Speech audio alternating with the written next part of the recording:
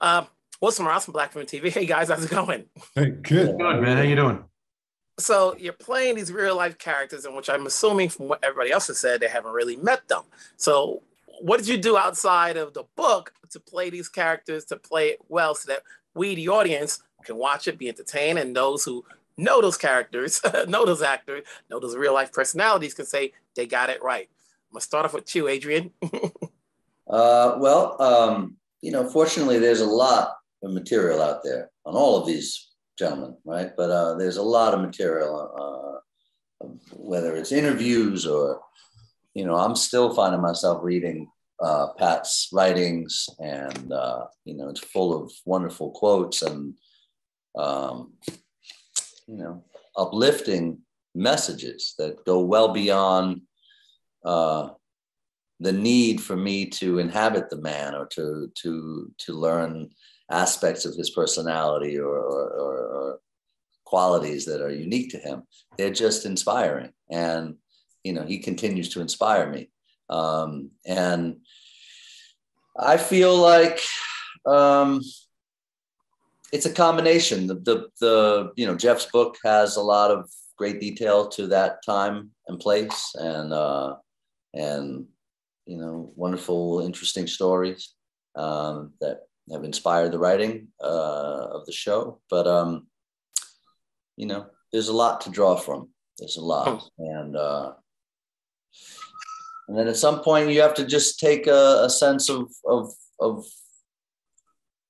understanding of where they are at that point in their lives. You've seen this whole journey, because we've seen their lives 40 years later, and what they've lived through and how they've prevailed and where they have and haven't. And it's an interesting thing. I was saying earlier, really, to believe in and have the hopes to prevail and live out your dreams, you have to really believe that you're going to succeed. You can't just wing it. You have to believe that. And you have to believe that you're talking to an interviewer when they're actually really there. There you are. But you have to believe that your hopes and dreams can come true. And when you know that the individual that you're playing, who's going through valleys in their peaks and valleys of their life, has actually achieved those dreams, it's an amazing thing. So you have that up your sleeve. So Jason, talk to me about, how did you embody this character in playing Jerry West?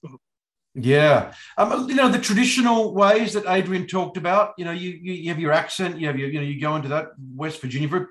There's very particular things about Jerry, which I loved, and I love the West Virginian accent as well. It's a really expressive, America's got a lot of different things. And then apart from the videos and all those things, when I'm watching the old editing, but the other thing I loved in LA was so many people have Jerry West stories. Like everybody would have a Jerry, and I sought those people out. People that he played golf with, people that he played cards with, people that, worked at the restaurant that he visited, valets even.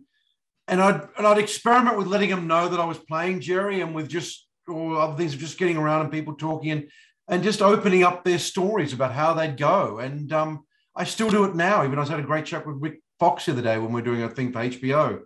And everyone's got strong impersonations, of course, because he's a gigantic figure in LA and the basketball world and sports and all that. But he left strong impersonations on people, Jerry. He was a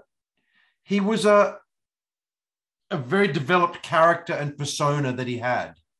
And I started just breaking it down by that, the Jerry West persona, the Jerry West interior man who's just like always just talking. And people would say, Jerry was always having a inner monologue. There was always an inner monologue going on. Lynn Evans says, this guy's, bullshit up there on the screen.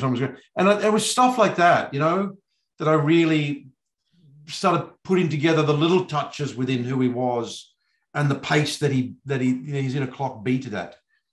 Mm-hmm. And Solomon, first time acting, you're playing the role of Kareem Abdul-Jabbar. Talk to me about, obviously you've played the sport, but getting into this realm of the acting business and playing a living legend. Sure, yeah. I had the advantage of being a lifelong fan of Kareem Abdul-Jabbar. I grew up an hour away from the Forum. the Lakers were the center of the sports universe for me, and Kareem was the center of that because my father was an enormous fan of his. His autobiography was one of the first books that I read growing up, right up there with Malcolm X's. And so, I've had a lifelong admiration for who he is as a person, obviously as a basketball player. I was the kid who grew up in Southern California and was spoiled with the Lakers' success. So it was normal to me for them to win championships because of Kareem Abdul-Jabbar. And so, if you know something about Kareem, you know that he's been pretty generous in terms of what he's written about himself. He's written multiple books about his life.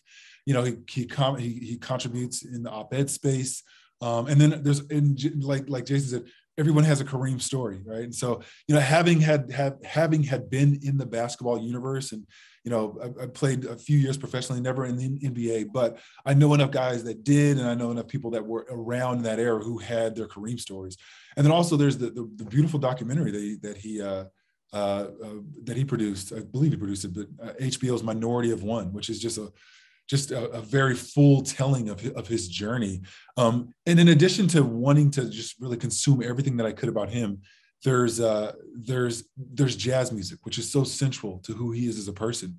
And I was a longtime admirer of jazz, but in preparing for this role, I just really immersed myself, and I got to have conversations with people like Wynton Marsalis about the genre and the art form, and just the impact that it had on people like Kareem when they were coming up. And so, I say, if Kareem's story was just that he knew Thelonious Monk, he has the most interesting story at every cocktail party he goes to. But then you just pour on top of that, 6-time MVP, right?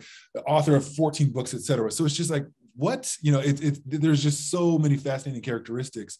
And it was very rewarding just doing the research for this. And to finish it off, Adrien, have you been in a position where you've met Pat Reilly to talk to him? I haven't had the pleasure of meeting him and speaking about this, but he knows I'm a big fan. But it's going to be fun watching this series. I've seen a few of the episodes, and it's only the tip of it, from what I've seen so far. But it'll be exciting to watch the rest to see how Pat Reilly went from a radio announcer to coach, to the man who he is today, to see how Jerry West got tempered, how he lost the attitude and become a big businessman, and Kareem, how he obviously tempered out and became a fan favorite once again. Take care, folks. Good talking to you guys. Thank you very much.